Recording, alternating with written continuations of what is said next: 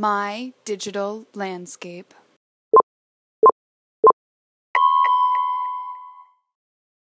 Hi, this is William with My Digital Landscape, and today we want to talk a little bit about some of the SEO techniques for Squarespace.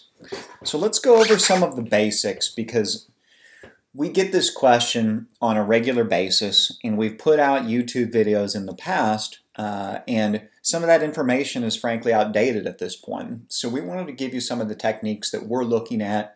It's November 2016, and with moves that Google has made and other things, we want to give you a perspective from if you are a new Squarespace user or have a Squarespace site, where you should look on the site and where you should focus some of your keyword-based SEO onto that site. So what we have is just the demo Bryant template up right now. And what we're going to do is talk about kind of in order of priority where to go to make sure that the right words are going to index in the right ways to get you the most visibility when it comes to search engines. So first off the bat, let's look at the site title. This is something that indexes regularly, indexes quicker than some of the other content, and it's something that we can really leverage to make sure that we have the right information in there. So let's pop in. We're going to go to Design, and we would go to Logo and Title.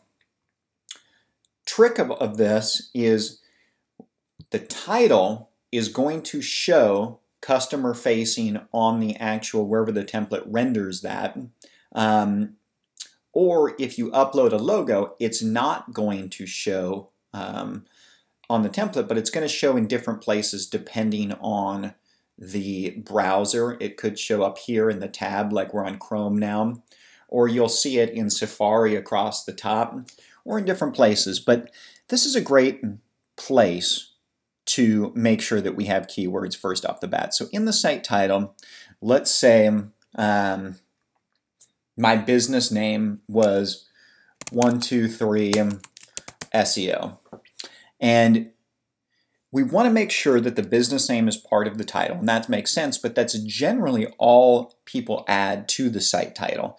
So let's add this, and then we like to use a pipe. You can use a hyphen as well. And then let's break that up to be our primary keyword. So let's say we are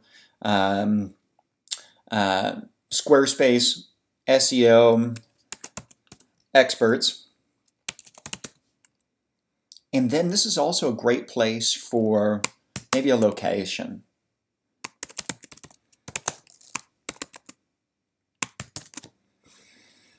So we would not want all of this to be here. So in this case, we could upload a logo, but this is a great place for us to have the keywords. And the way that the search engine is going to look at this is it's going to see that the word Squarespace SEO expert in Seattle, Washington is part of the site title. So we're immediately going to keyword there, and that's going to be a great first place to look. So second off, let's look at the overall site description. So this is a great place to put in a couple paragraphs of copy that are going to be related to that are going to be very much related to what you have going on. So in Squarespace, we would go in, and let's get back to the navigation here. We'd go to Settings, we go into Marketing, and we go into SEO. This search engine description right here, you can go one or two short sentences. You can go more than that, frankly, but this is a perfect place for you to be able to type in the best description of your business and think about, when you're thinking about the description, what you need to think about is what people are going to be typing into Google to find you. So what are those keywords that people are going to be using? For us, it might be Squarespace SEO, it might be Squarespace developers, Squarespace designers. So we want to say that, but we don't want to just say all of the keywords. We want them written into a fluid sentence that says something about your business right here. This is a what's going to be a very prominent place for SEO keywords.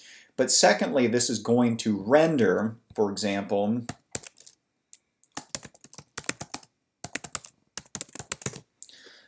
this is what's going to render right here. So you're going to see the site title, you're going to see the URL, and then you're going to see the site description right here in search. So that's where this is coming from within Squarespace, is going to be, again, under Settings, Marketing, SEO. Make sure that this is correct. Below this, in SEO, I would say if you are uncertain, leave this as is. There can be some power in switching the placement of this area. So if you say we wanted to have the page name before the site title or other things, you can look into this, or feel free to reach out to us if you have any questions regarding this title format, because this is going to not change the slugs, but this is going to change how it lays out as far as the actual title of the site, the collection name, which is the page name, or if you break it down to another level, like the individual post or item name from something like in a store. So this is a great setup. I would say if you know a little more about SEO, maybe think about this. Feel free to reach out to us. Or if you don't, if you're uncertain, don't change this, because this is where people can remove things that they shouldn't, and it could be more of a detriment than a positive thing if you don't know what you're doing in this. So let's leave that alone and not make it a scary thing, right? So we've got so far the site title, we've got the site description, and now let's go into the page descriptions. So page descriptions is going to be the third point. And what we have here is a template that is a little bit tricky. And a lot of the Squarespace templates are like this because they're using indexes. So this is an index, and then we have 3 pages within the index. So we're looking at this as kind of one page. But if we go in here under Residences, we can see that the page description right here is actually rendering customer facing. So what we want to do when we're using an index is let's add our description to the index page description for the search engine to be. And think of it like this. This description right here is going to be talking about and utilizing keywords of what's going on with the business, what's going on these pages. And we want to say this in a natural way. So this is something that before, and if you watch our videos in the past, we talked about maybe writing a sentence but then having a list of keywords in here. This is something that between, in the last couple of years since we've made some of our first videos, Google is no longer, or I should say that Google is now responding more negatively to what would be seen as keyword stacking. So what we want to be in here, think of it like this.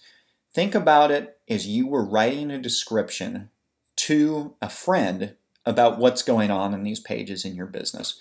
Write it in a natural way, utilizing sentences, and don't just stack a bunch of keywords in here, because at this point the Google algorithm is going to be smart enough to know, they're just really stacking a bunch of keywords that they want us to queue on, versus writing it in a real organic way. So this description you can have and is going to be an important spot to figure out quickly, or let the search engines figure out what's going on these pages. And again, write it in an organic way. The other pages within the index, if you're utilizing an index, are going to appear over the images. So as we see here, this is going to be what we want to have over the image. This is also something that we want it to be. If we could say something like, Squarespace SEO expert, view our work, whatever that is, this is going to be seen as a header or an H1 over the image. So this is going to be important for keywords, but at the same time, you can't really just write a whole sentence or do anything else. So don't worry as much about those. If you can use keywords, great. If you're not able to, and it just needs to make sense in part of the visual design, that's what you're going to need to do, and you can save the index for that other portion of it. The other pages, like these pages that are in the folders, we're going to see also have on this template, which is from the Bedford family, we're going to have the descriptions appearing over the images. So again, if we can be keyword friendly, great. But these are going to be really customer facing. And then there's going to be other pages that may not have a banner image. So if we don't have a banner image, or we remove a banner image from a page like this, and we're not utilizing a banner image, then the page description is not going to appear customer facing. So if we don't have the banner image, we can again write in something that is going to be a great description of what's going on the page. The rest of the SEO basics is going to happen on page. And the thing to note in what's going on with Google, with Bing and Microsoft to a smaller point, is going to be that really the search engines want to be spoken to almost like a person. Think of it as you're writing in, don't think of it of how to trick the bot that's crawling the page. Think about how you would write it to another human, because that level of writing is going to work better with the algorithm than something that's just a bunch of stacked keywords, that's something else. We want it in context of good sentences, and that's going to be just what's happening on the page from that point. So we want to have editing on-page content. We got our standard copy. Things that are at the top of the page that are a heading 1, or what you'll refer to in SEO as an H1, are going to be weighted more, because we're going to see this as kind of the title of what's going on the page. So if this page was talking about our service features, we would want it to be something along the lines of Squarespace SEO.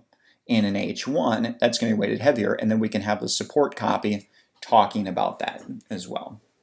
So let's just recap to keep it simple and keep these features. Let's talk about all of the places that we just want to ensure that the SEO basics are happening on your page. First off, site title. We're going to go to design. We're going to go to logo and title. We're going to have the company name or site title, and then we're going to add in the very most important keywords after the site title, with breaking it up with either a hyphen or a pipe, and this is going to render in the tabs or on top depending on the browser, and this is going to be an important place or one of the number one places to use the best keywords. Secondly, we're going to have the overall site description. That's going to be under settings, it's going to be under marketing, and it's going to be under SEO. And this search description right here is going to be a few sentences, again, that's going to be showing up here, and is going to be a very important point that the bots are going to look at to see what's going on this site.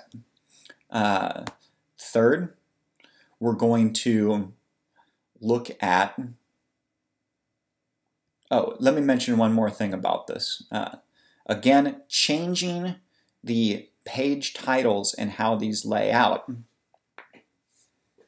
If you're uncomfortable with this, again, please feel free to reach out to us, and it's not something that you need to change to get great SEO on your site. There are some areas of opportunity there, but it gets a little more advanced, and it's not something that in your first pass you need to worry about. Third is going to be the page descriptions. So we're going to go to pages, and when we have indexes, we're going to write it into the description of the index, because that's not going to be customer facing.